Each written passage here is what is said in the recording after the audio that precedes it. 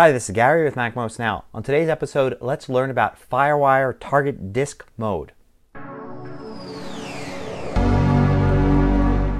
So if you've ever needed to transfer large files or lots of files from one Mac to another, then you should know about Firewire Target Disk Mode. It basically enables you to turn one of your Macs into a hard drive and plug that hard drive into another Mac and then transfer files using Firewire.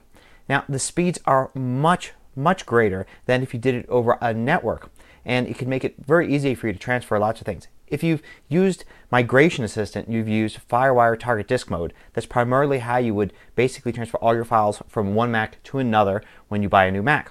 But you can also use it for other things. Let's take a look at how it works. So the first thing you need, of course, is a second Mac. You've got a second Mac, say it's a laptop, and you want to transfer files to it or from it. And you've got your first Mac, in this case maybe an iMac. The next thing you're going to need is a Firewire cable. You need a Firewire cable that will match the Firewire type that your two computers use. So in this case, both of these use Firewire 400, which means this little rectangular connector here, the old-fashioned kind. Now, if you've got new Macs, you may actually use a Firewire 800. And you can also get a cable that actually goes from 800 to 400, so you can basically use Firewire Target Mode regardless of which type of Firewire your Mac uses, as long as you have the right Firewire cable. Now, the first thing you need to do is you need to restart one of the computers in Firewire Target Disk Mode, basically make it into a hard drive. One way to do that is to go into System Preferences. In there, there's a Startup Disk pane. And at the bottom right, there's Target Disk Mode.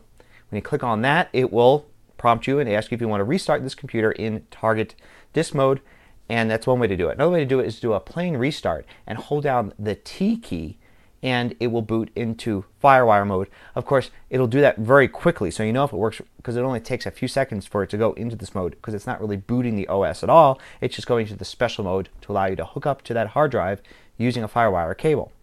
Now, once you do that, you end up with a screen that looks like this. It has a big Firewire symbol on it. And in this case, since I'm using a MacBook and I don't have it plugged in, it also gives me a nice battery indicator, which is a nice touch. The Firewire icon will bounce around on the screen, and you're ready to connect it to your Mac. All you need to do is plug the Firewire cable into the Firewire port on this machine, and then go ahead and plug this into the Firewire port on your other Mac, and the drive will show up as an external hard drive on the second Mac. Now you can transfer files between the two Macs very easily using the Mac that's booted into OS X to access that hard drive on the other Mac.